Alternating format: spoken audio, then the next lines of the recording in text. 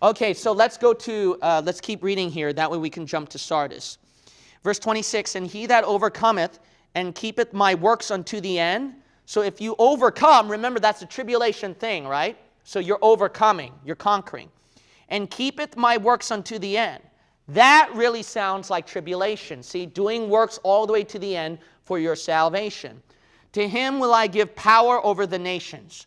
So the tribulation saint will have power to rule over nations if they overcome and keep works to the end. So the two passages, I'm going to turn to there quickly. So if you want to turn there, you can turn there. Matthew 24:13. Matthew 24:13. And the book of Hebrews. Hebrews. Chapter 4. Hebrews 4. So Hebrews 4 and Matthew 24. But I'm going to go ahead and just read it. So you just listen up. Or you can write it down. Okay? Matthew 24:13. But he that shall endure unto the end, the same shall be saved. And the context of that was what? Tribulation. It's a tribulation timeline. If you look at verse 21. For then shall be great tribulation. So at the tribulation time period, their salvation is working to the end. Hebrews chapter 4, notice right here, there is this thing concerning about works. Verse 10, Hebrews 4:10. For he that is entered into his rest, he also hath ceased from his own works, as God did from his. Let us labor therefore to enter into rest. See, laboring, lest any man fall after the same example of unbelief. So notice right here that this faith requires a works all the way to the end.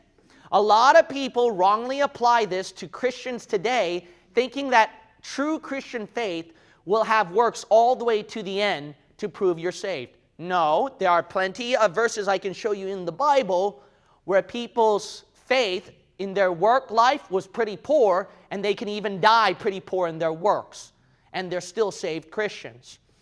But then why would this verse show genuinely saved by faith people having works to the end?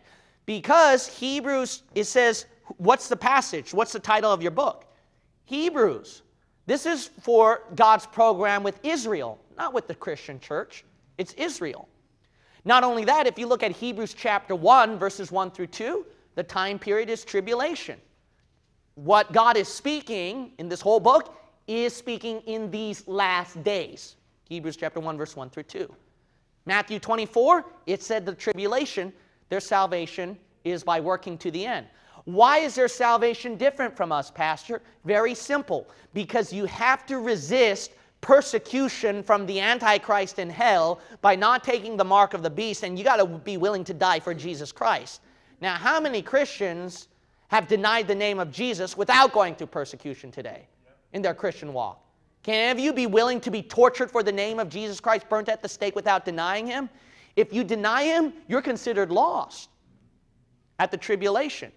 So obviously, this doesn't apply to us today. Otherwise, no one is saved pretty much in here. Because I don't think you've made a dedication to God on the altar yet. Lord, I'm willing to be tortured for your name's sake. I don't know if any of you did that dedication yet. So if you didn't, then that means you're not saved, according to this passage, these passages. Because you have to work to the end by resisting the torture, persecution of the Antichrist system. Okay, so let's return to our main text of Revelation chapter 2. Revelation chapter 2. So if they endure to the end, then what? They're going to have power over the nations. They're going to rule.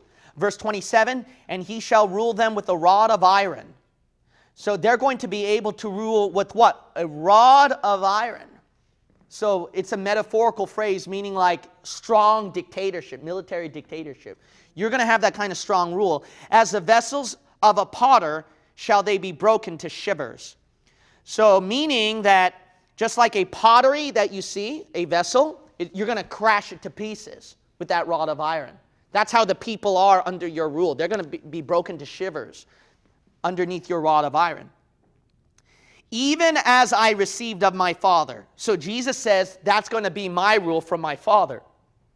Now, obviously, we don't see that during this timeline. This whole timeline is the church age, which is the age of grace. It's the age of grace. In dispensationalism, today's timeline is called age of grace or church age. Tribulation is known as wrath, as we looked at the verse many times, or the Lord's day. And then the end of the tribulation is what? Millennium, God's kingdom. That's where he rules over the kingdoms of the earth. And guess what? When he rules over this earth, he's done with grace and mercy. He's given them 2,000 years of that. At least let him have 1,000 years doing what he wants to do, huh? Yeah. So 1,000 years, he's going to do whatever he wants to do. Why? Because he has the right to do so.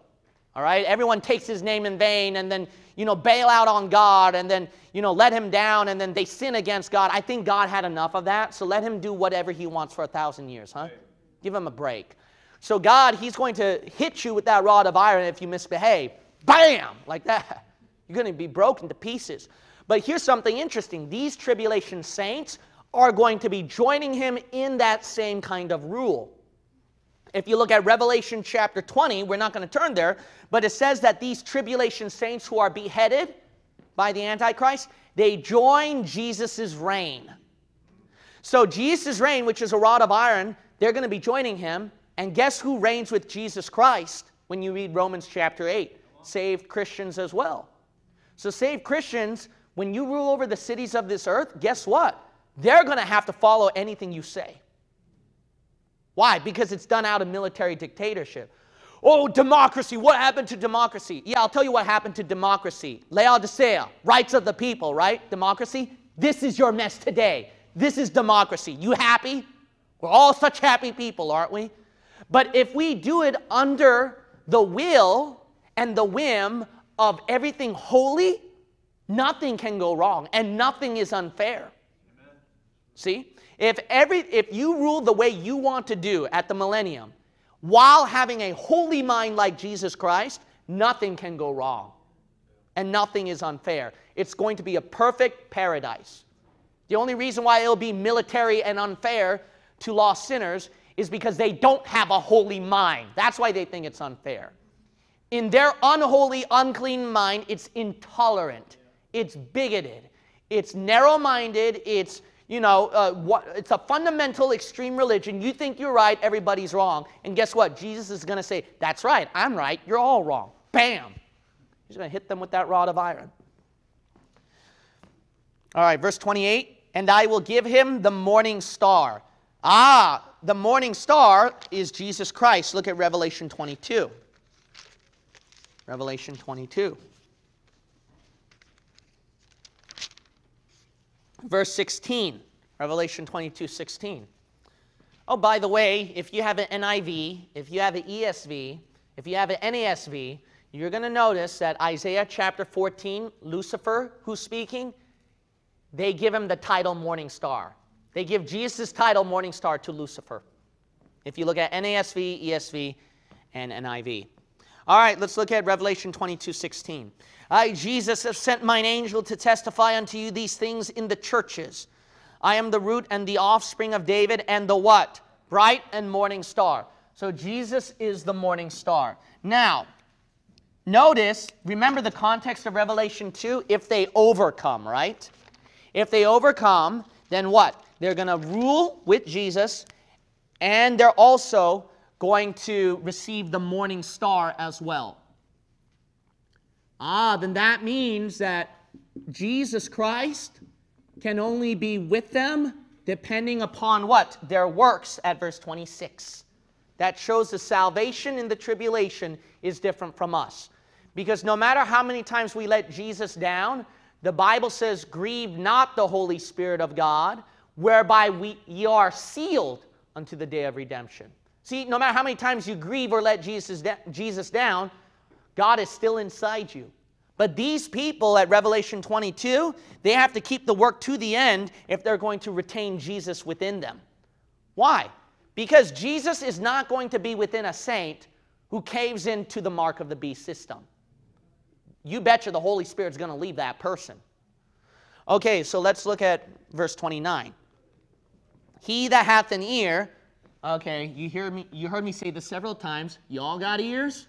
All right, if you all got ears, let him hear what the Spirit saith unto the churches. Hear what the Holy Spirit is talking to you churches. We went through Revelation 2, and we're about to start at 3. I hope you churches have already paid attention and learned enough. But guess what? One ear, out the other. I wonder if you forgot already the last studies on Revelation, what you can apply to yourself and lessons you can learn, right?